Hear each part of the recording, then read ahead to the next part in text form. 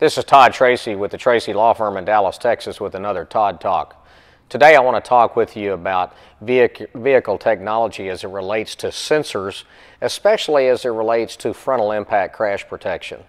A lot of times people get a false sense of security because they say, or they think, you know what, I don't really need to be paying as much attention to my vehicle's driving, or I can be distracted in my vehicle because, after all, my vehicle has various safety sensors in place and safety systems in place that are going to automatically steer my vehicle away from hazards.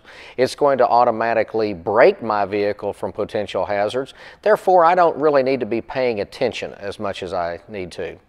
Well, I can tell you from personal experience handling these cases that those safety systems only work about 50% of the time. Here's why. Think about the way that the brake sensing systems work on vehicles. Most of those systems only work on stationary objects, and the stationary object has to be a certain size.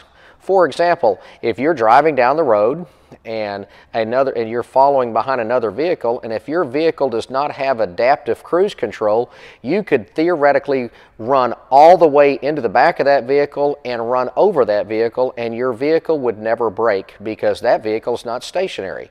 If your system is not designed to protect against trees or poles, your vehicle will not stop.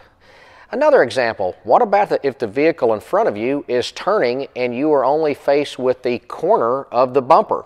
Your vehicle may not stop. Technology and safety are wonderful attributes when it comes to safety, but at the end of the day, the safety technology systems in place have to be paired with responsible driving, and at the end of the day, the captain of the ship still must remain responsible and still must remain non-distracted.